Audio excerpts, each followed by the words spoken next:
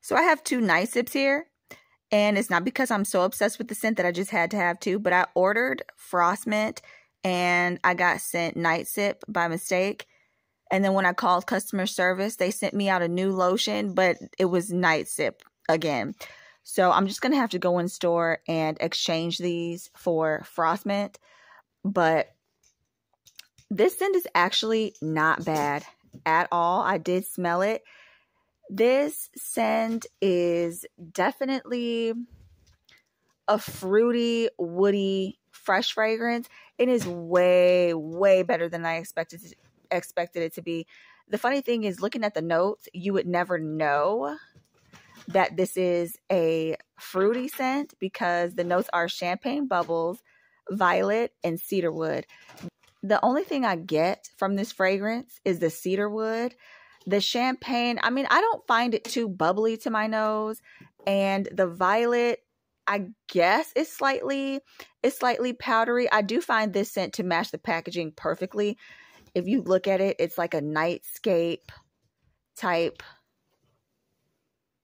packaging. It's nice and purple. This scent is, I would describe as dreamy. It's very pretty. It's very dreamy, very pretty. It's definitely a floral scent.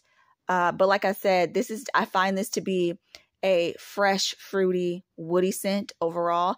It does have a little bit of like a fresh chili green note. So I don't know if that's the sandalwood or if it's got an extra note of pine that's just not listed, because it's quite clear that champagne, violet, and cedarwood are not the only notes, because this is classified as a fruity scent. All right, next up we have Vanilla Amber Bourbon. And y'all, this one took me on a little ride. I was the most excited to receive this. I missed out on Bare Vanilla Luxe last year.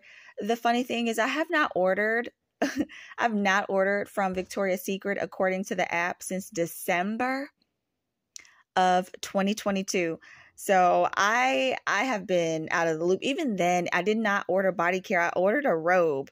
So this was my first Victoria's Secret purchase since December. So I was really excited to get this Vanilla Amber Bourbon scent. And the notes to this one are vanilla amber and smooth bourbon and orchid. Now, when I first put this on my hands, I was like, what in the heck? It was so medicinal. It was literally giving just a spoonful of sugar helps medicine go down. Like, it was thick. It was syrupy like molasses. It was very dark. And it just reminded me of like, it literally smelled like blackberry syrup to me. And I was like, dude, I know. Like, they mixed up my vanilla amber bourbon with the blackberry santal when I know they did. Like, this is not correct. This is not right. The more I smelled it, the more I realized that was the bourbon. So then, of course, I had to Google what bourbon actually was. Like, I know it's a brown alcohol, but like, what on earth is bourbon? So when I Googled it, it's like, it's a type of whiskey. And I was like, okay, that's why it smells so syrupy sweet. Whiskey's kind of like honeyed. It's real sugary. But it's made with 51% corn syrup. I'm like, okay, that's why I'm getting molasses, because it's corn syrup. But it really smells really good. Once it dries down, that bourbon only lasts for like a minute or so. Once it settles into your skin, y'all, this is like marshmallowy and like caramel. It is so good. The bourbon is very off-putting, but this is so good. I'm not sure if I'm going to get the mist. Victoria's Secret mists, I feel like the lotions are stronger. I feel like the body creams at Bath & Body Works are stronger than the fragrance mist. The same can be said with Victoria's Secret. So sometimes I'm just kind of like, with Victoria's Secret. That's why I don't shop there as much. Not because I don't like their scents, but just because like they're not really the most moisturizing, which doesn't matter because I layer them anyway. But I only really stick to the vanillas because everything else, the fruit does not sit well with my body chemistry. I haven't bought a lotion from Victoria's Secret since 2021. So I feel like the consistency of these lotions have really changed. So yeah, I definitely recommend this scent. And please, if you are put off by the bourbon note like I am, just give it a few seconds to dry down and that like marshmallowy, drizzled, and caramel scent will set in. It really smells like a caramelized marshmallow, and I get whiffs of it all day. Speaking of caramel, we have Velvet Petals Candied, and I do have to say that this scent was not what I expected it to be, but just looking at the notes, caramel, nutty praline, glazed petals, I was really expecting something different, and I would never have been able to live with myself. Even after seeing some people get these early, I would not have been able to live with myself if I didn't just try it out for myself, because these notes are absolutely irresistible to me. So look at this packaging. It is so pretty. The camera's not doing it justice. That's the lighting. I think it's too much sun, but anyway. So this scent is very bright and fruity. Definitely get that floral note. I did pick up on a nuttiness, but if you're familiar with the original Velvet Petals, that one has an almond glaze note, if I'm not mistaken. So I was not sure if I was just getting the original DNA to Velvet Petals or if I was actually detecting some of that nutty praline. Now, this scent is very shampoo-y. I actually really like this, and that may be an unpopular opinion at this point because I don't really see anybody liking this, or I don't really see anybody picking this up from the store and actually liking it, but I actually like it. It's very warm. It's very shampoo-y. I'm probably going to try to wear this with Honey Wildflower from Bath & Body Works because that was a very warm shampoo-y scent that has more of like a honeyed note to it. I would say you'll probably like this if you like Viva La Juicy. I don't think they smell alike, but it's like the same kind of like fragrance family. Viva La Juicy. Y'all know y'all love y'all some Viva La Juicy. That one has caramel, vanilla, and praline in it, and I don't smell any of those. The original Viva La Juicy is very bright and fruity and shampoo-y, just like Velvet Petals Candied. So definitely do not sleep on her. Go and check it out. It really is better than the credit that is being given. Like, it needs more credit. It needs more credit. It's not warm. It's not gooey. It's not decadent. It's not a delicious scent. It is a bright, fruity, floral, shampoo-y, sweet fragrance. All right, this next one is from Pink. It is bubbly, warm, and cozy. The notes are fizzy raspberry, creamy, vanilla, and cotton candy. And to be honest, I probably would not have gotten both bubbly, warm, and cozy and Velvet Petals Candied if I would have known that they would kind of be, they don't smell alike, okay? But they're both very fruity and bright. And just, they have like the same feeling to them, except warm and cozy feels a little more bubblier, a little more fun, a little more playful. But you definitely get a lot of that fizzy, effervescent raspberry. That's the most dominant note. And then the creamy vanilla comes through. And the cotton candy, I would say that's just the original warm and cozy DNA. When that cotton candy comes through, which it takes a little while, it takes about 10-15 minutes, and then you get hit with that original warm and cozy DNA, which if warm and cozy, the original, doesn't smell much like cotton candy to you, then you're definitely not going to discern it as cotton candy. But this is a really nice scent. She is the life of the party. She is very bubbly in personality, very bright, very fruity, very fun. And I feel like the fizzy raspberry reminds me of the sparkly kind of raspberry note of champagne sprinkles, except warm and cozy, bubbly smells like pixie dust. Not pixie dust. Lord, look at me. Talking about pixie dust like Bath and Body Works Enchanted Candy Potion. A pixie stick. This smells like a pixie stick. Next up, we have Bare Vanilla Shimmer. I always try to, when I'm ordering online, to grab things that I can't get in the store. I think the shimmer lotions are exclusive to online. But Bare Vanilla is just whipped vanilla, soft cashmere shimmer on skin. I don't have a Bare Vanilla lotion. And of course, I just wanted a plain vanilla scent. You cannot go wrong with Bare Vanilla. Bare Vanilla is so good. It should be a staple in everybody's collection. If you like vanilla, you should definitely check this out. It is a little cashmere forward, but we're all snowflakes and cashmere fans here, right? So we are not afraid of a little bit of cashmere. Bare Vanilla is so good. And the shimmers aren't too bad, even though I used to not like shimmer lotions because they used to feel really exfoliating to me. I actually don't know if it's my moisturizing routine, but they have not been bothering me lately. So happy to add this to my collection. Staple. If you have not tried this, what are you doing? Hurry up. Go smell it. Last but certainly not least, we have Bare Vanilla Candied. This one has notes of strawberry sprinkles, marshmallow flour. It's a nostalgic twist on Bare Vanilla. You can never go wrong with Bare Vanilla. I'm thinking about starting collecting the Bare Vanilla flankers. I really like this. Definitely get the strawberry sprinkle vibe to it. It is a soft, almost like fresh vanilla. Like that strawberry, I can't pinpoint that it's strawberry, but you know, you can smell a little bit of a fruity note. And I feel like the strawberry mixing with that cashmere is what gives it that freshness. Because this definitely dries down to a vanilla and cashmere fragrance that stays true to Bare Vanilla. But for some reason, I don't know if it's like because it's supposed to be like a cake sprinkle and it has the marshmallow. I don't know why, but when this dried down after like 5 hours of me wearing it, I legit thought somebody was spraying Snowflakes and Cashmere.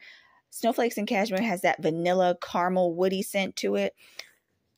And that's what I was getting from here. It smells so good. It smells so good.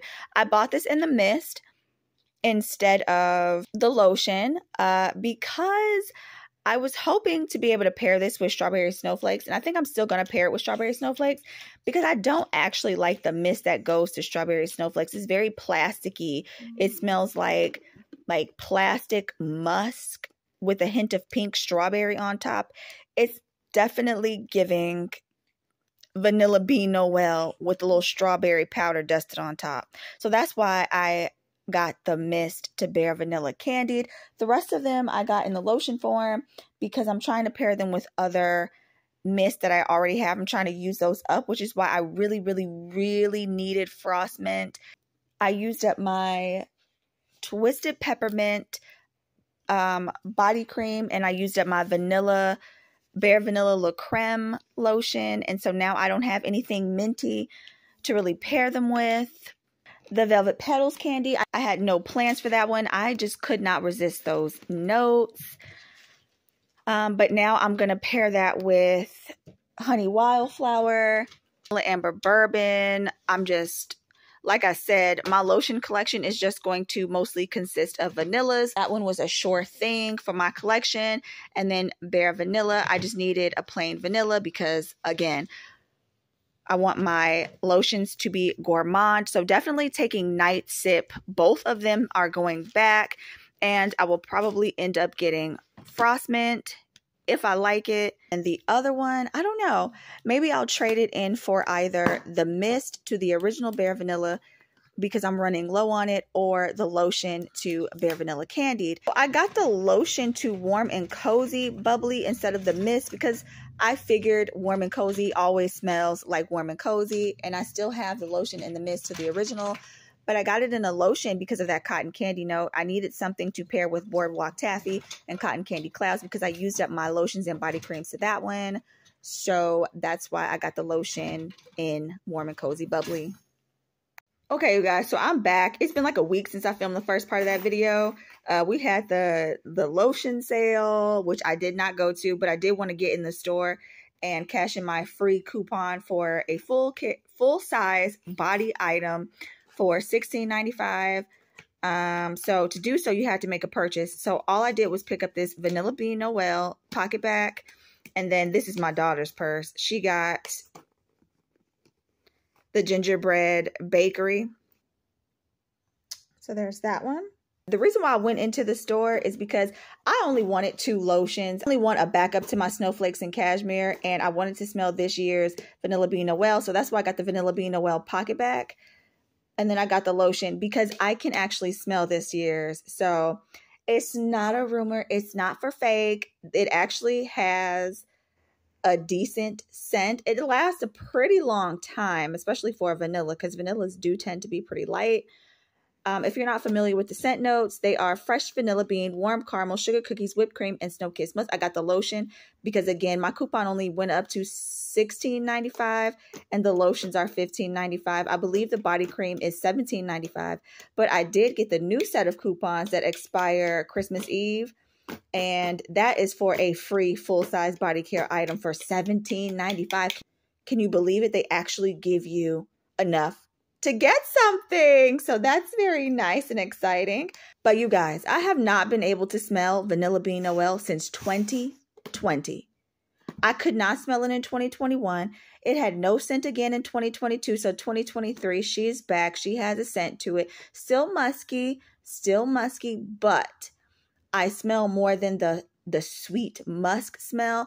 I feel like I kind of smell, it's not like a crunchy cookie scent like Bath and Body Works kind of overdoes. It's not doughy like Confetti Cake Pop, but I would say it's like the EOS Vanilla Cashmere Cream, which is what I thought it smelled like back in 2020.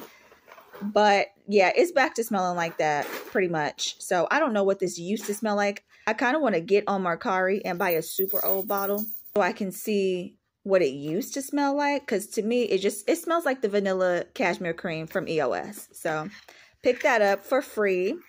So you guys know I had those 2 night sips to exchange. And so I'll let my daughter pick something out. She really wanted something the color pink. So she was looking at Snowdrift, and then she walked over and saw the Pure Seduction Cashmere. We smelled them. We smelled all of the fragrances actually. So I do have an opinion on those as well. Maybe I'll do that in another video because I don't want this one to get too long. But I let her choose between Pure Seduction Cashmere and Bare Vanilla Cashmere because I'm not sure if this is an unpopular opinion or not, but I kind of really like Bare Vanilla Cashmere. But like, Bare Vanillas always smell good to me. So I don't know. I guess that's not a shocker for myself, but like, I don't know. It didn't seem like people really cared much for Bare Vanilla Cashmere. I don't know. Whatever. So the notes of Pure Seduction Cashmere are whipped meringue, decadent berries. It says all wrapped up in pure seduction. If there is a third note, I will get online and post it on the screen. But this one is a very, very fruity, sugary scent. It's very juicy, Kool-Aid-like. And you know what it reminds me of? When it dries down, it reminds me of Thank You Next 2.0 a little bit. Except it doesn't have, Thank You Next has like apple in it. It's not apple juice. This is not apple juice. This is more like a red Kool-Aid scent. So swap the apple juice for like a red Kool-Aid. And they smell kind of similar. This one, the meringue in here is really, really nice. I feel like Pure Seduction Cashmere is giving what Winterberry Wonder should have. Because, you know, Winterberry Wonder has a vanilla note in it. But I don't really get the vanilla in Winterberry Wonder too much. But I definitely get that meringue note in Pure Seduction Cashmere. So this is really nice. One thing I will say about fruity fragrances is I find them pretty cloying. But this one smells really nice. And again, my daughter picked it out. I just figured, why let her come in the store and smell everything if I wasn't going to let her decide what one of the exchanges would be. But if it were up to me, I would have just gotten Bare Vanilla Cashmere because Bare Vanilla Candied in the lotion, I could not smell it. And I'm not doing that. I'm not buying anything that I cannot smell in the store. And I know in the store, the fragrances are competing with the entire store. You're smelling a bunch of things. Everyone around you is spraying everything. But the point is, I walked into Bath and Body Works after going to Victoria's Secret and I could still smell Vanilla Bean Noel. So that's what I'm saying.